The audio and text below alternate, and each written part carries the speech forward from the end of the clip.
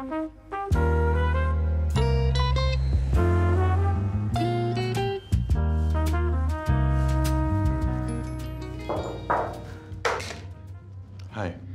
I have Rebecca here for her interview. Oh, thanks, Matt. Hey, has anyone ever told you that I'm pretty sure you're Adrian Grenier? If I was Adrian Grenier, why would I be working here? To fall in love. Rebecca, welcome to Michelle. Hi, Rebecca. Welcome to Spark. Grab a ball. Thanks so much for having me today. Oh, our pleasure. Can I get you something to drink, or? No, thank you.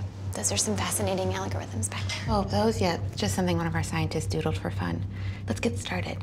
Tell me something that defined you. I would say my time on the college lacrosse team really defined me. It taught me hard work, dedication, and the ability to push past discomfort in order to reach a goal. That's great. Can you give me an example? Sure. For example, I'm pushing past the discomfort of the area on and around my butthole right now. Would you mind going to a little more detail? I would really like to itch the area around my butthole. It would make me feel a lot better, but I'm not going to, because if I did, it would probably turn you off to me as a candidate. So I'm pushing past the discomfort in order to reach my goal, which is to be an employee here at Spark. Your honesty is refreshing, but I'm not here to judge your winker. I'm here to judge your fit at this company. So could you give me 3 of your weaknesses? My first weakness is that I work too hard. My second weakness is that I'm a perfectionist. And my third weakness is that because I work too hard and I'm a perfectionist, I have trouble delegating responsibility, but it's something that I'm really working on. Can you give me an example of that? The other day, I delegated responsibility to my roommate to buy toilet paper, which I think may have been a bad idea because I don't think she got the toilet paper for sensitive skin, which I believe to be the reason for the severe rash on and around my a-hole. I'm a little concerned here, Rebecca. Because I keep talking about my itchy hole. It's the fact that it's your only example. It's on my mind quite a lot. I can totally understand that, but here at Spark, we need you to be able to do a variety of things at once, you know, multitask. And I'm afraid if you come across a problem at work that is as serious as a brown-eyed girl is right now, you're not going to be able to do anything else. I assure you I can. For instance, I haven't even mentioned my burning patch.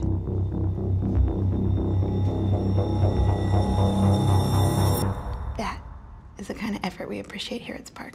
Thank you. Now, can you solve those algorithms? I thought you'd never ask. Can you hear the sizzling? Yeah, a little bit.